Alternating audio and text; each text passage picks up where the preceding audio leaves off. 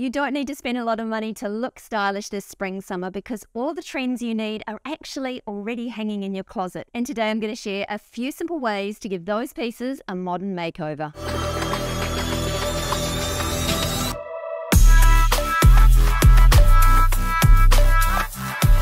Hi, I'm Leonie and welcome to my channel. I've recently read a really inspiring article in InStyle magazine about how this season is easier than ever to love some of the clothes that we already own. And I thought, hang on, there is a lot in this, because a couple of the trends, or probably should say many of the trends this season, are basics or nostalgic pieces that most of us actually already own. The secret is to put a fresh spin on those pieces, style them a little differently, and just think about them in a different way to give them a whole new look and feel, which is actually bang on trend for this season. So in today's episode, I'm going to share a few simple tips to help you make the pieces that you already own look and feel more fashion forward. Now, the first thing you need to do is have a little bit of an awareness of some of the trends that you can expect to see this spring, summer. I have created a couple of videos featuring those trends. I will link them in the description box below. But you can have a little scroll online. You can have a look at your favorite local stores, because they're starting to roll out some of the spring, summer trends right now. So you can get a look and feel of what is happening in terms of those trends. Then what I suggest you do is going to your closet and picking out some of those pieces that do fit the bill. I think you might be surprised that some of the most popular spring-summer trends have been here for a while already. They have just been slightly modified and slightly updated. So the great news is that I am sure that most of you will own some of these pieces already. But the key for you at this point is to pick out those trends that you want to continue wearing, or you would like to amplify and perhaps give a little sort of fresh spin on. Now, the key is really to identify which of those trends are going to work for you, and potentially which of those trends you already own. Even if you just pick one or two new season trends, it gives you a place to start and a bit of a reference point to look and see whether there is any crossover between the trends that we're about to see or that have already just landed in store and those pieces that you've already got in your wardrobe. It might be easy at this point just to create a little bit of a list and marry that list up with those pieces that you already own. Next up, it's important that we find new and interesting ways to update those pieces. So hopefully by this point, you've grabbed those pieces out of your wardrobe. You've got your list there of some of the key trends for the season that you could see working for you. And then you need to get a little bit of inspiration in terms of how you can give those pieces a little bit of an extra zhuzh up. And it might be in the way of adding some new season accessories or just styling some pieces differently. We all do get stuck in a little bit of a rut and style the same outfit over and over again without extending that and mixing and matching different pieces that we already own. So think about how you can style some of the pieces that you own a little differently, or how you can add some accessories just to give them a little bit more of a modern look and feel. But getting some basic inspiration on how to do this is a really key part in feeling inspired to look at your clothes a little differently. So for me personally, I'll go onto Pinterest, I will Google, and I'll perhaps say Google, if I'm looking at a pink blazer, for instance, I will Google pink blazer street style. That will already show me a whole lot of different outfit ideas and combinations of pieces that I know I haven't thought of. So from that, I tend to start a Pinterest board, a private Pinterest board. So I'm kind of trying to build a little bit of a lookbook or a little bit of a mood board for creating some new outfits from those pieces. But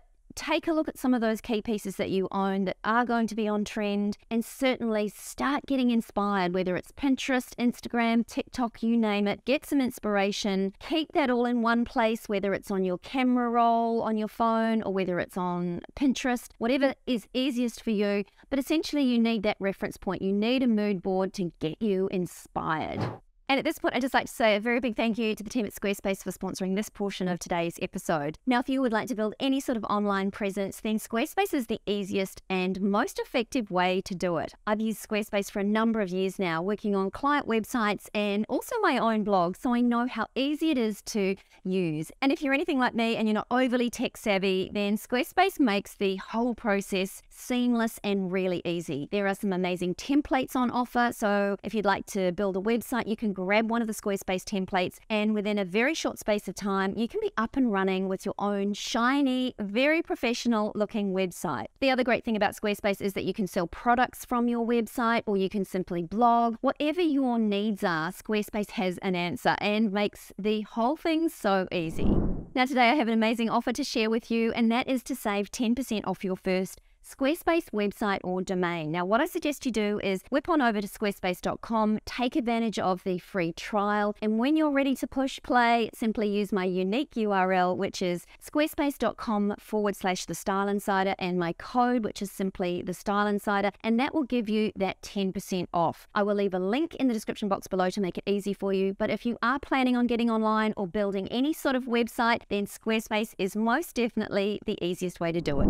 Now, my next tip is to not be scared to DIY your clothes. And some of the key trends this season totally lend themselves to DIYing pieces that you already own. Now, I know I'm always talking about Karen Britchick here on my channel, but she recently wore this amazing blazer to Fashion Week, and it had all of this beautiful fringing over the shoulder and sort of down and around the back of the blazer. Now, fringing is a really key trend for spring, summer, and this just lends itself to grabbing a piece that you currently own, maybe DIYing some fringing on it. There are always ways that we can make the pieces work harder and give them more longevity. When I saw Karen wearing this blazer, I immediately thought, what blazer can I do this in my wardrobe? How can I do this myself? So it's a really cost-effective way to update my wardrobe. So it's really about thinking about those sorts of ideas. Now, you'll have your mood board, you'll have your inspirational pics to give you an idea. So then you can kind of look at what pieces you own. Maybe you own a t-shirt that potentially you could cut off and crop it, a denim jacket that you could crop to make it a little shorter. Maybe you could embellish some of your favorite denim jeans or a denim skirt. These are things that are very much happening. They're trends that I've been talking about quite a bit here on my channel, and that you will see time and time again when you look at whether it's H&M or Zara or some of those high street main sort of chain stores. They will have and feature all of the cutting edge trends. So have a look there,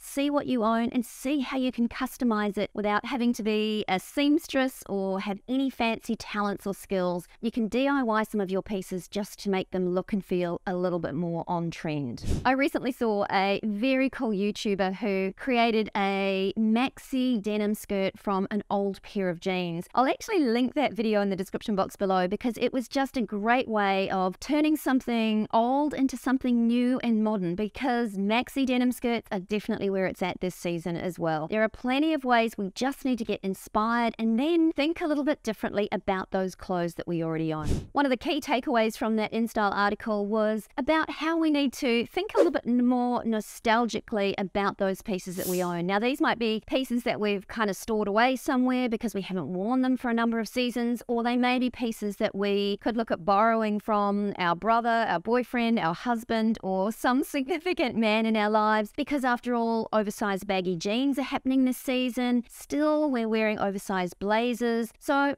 go further afield and perhaps, dig out some pieces that you have stored away. I often talk on my channel here about parking pieces that you move out of your wardrobe and saving them to perhaps bring back and reinvest into your current wardrobe. Now's the time to do exactly that. If you have parked pieces from seasons past, drag them out and see if there is something there that is going to work and look and feel great for the new season. This season is all about distressing, so that's a very easy way to give some of your sweaters and vests a simple modern update and a whole new look and feel. And especially for pieces that you've written off and you thought you weren't going to wear again, this might be the time that you can bring them back. Especially some of the retro footwear and sneakers that you may have parked as well. Think retro, think nostalgic pieces from years beforehand that you've possibly stored away somewhere, hopefully. Now is also a great time to think a little differently about those pieces that we own. So think about crossing over seasons, and also think about crossing over occasions, because I know that we all very much get stuck in a little bit of a trap of thinking, okay, these pants are my work pants. I wear them to the office and that is it. But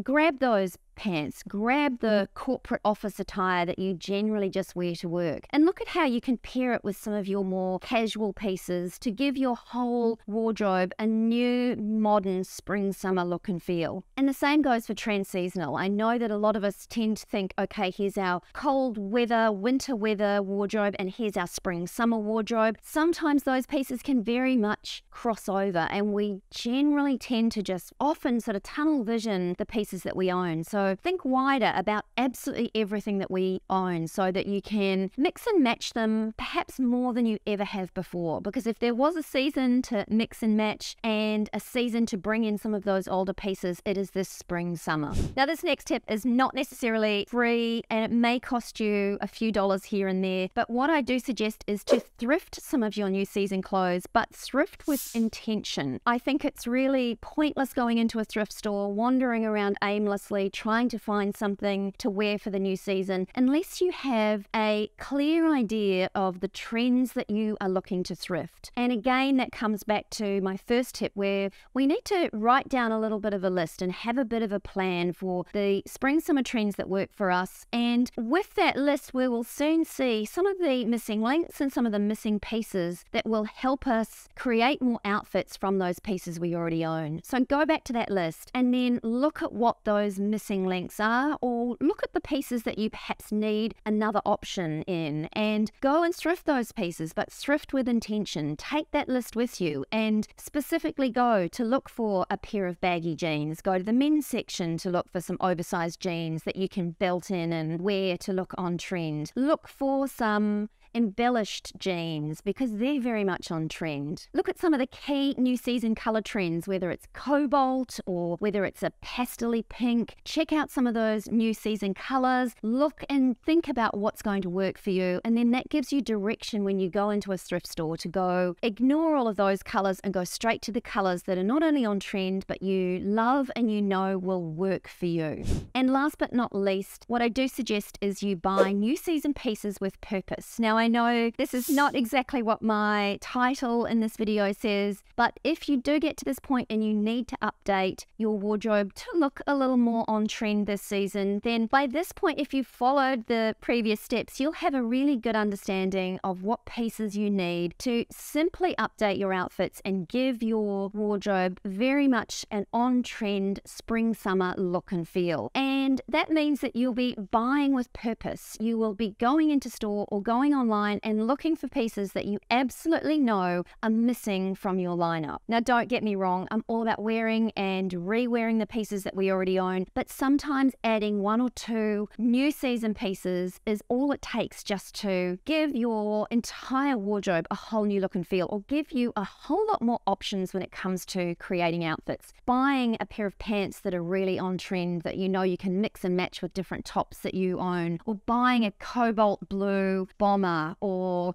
buying that piece that you love and that says spring summer to you and works with the other pieces that you own will give you a lot more option and just extend your current wardrobe. But those pieces need to be purchased with purpose instead of randomly going to the store and buying pieces that you like that potentially will sit there, or they won't work as hard as pieces that have been bought with real purpose and planning. And if you ask me, one of the most important parts of any outfit is our footwear. And if you would like to see the top footwear trends for spring summer, then click or tap on the screen here and I'll see you there.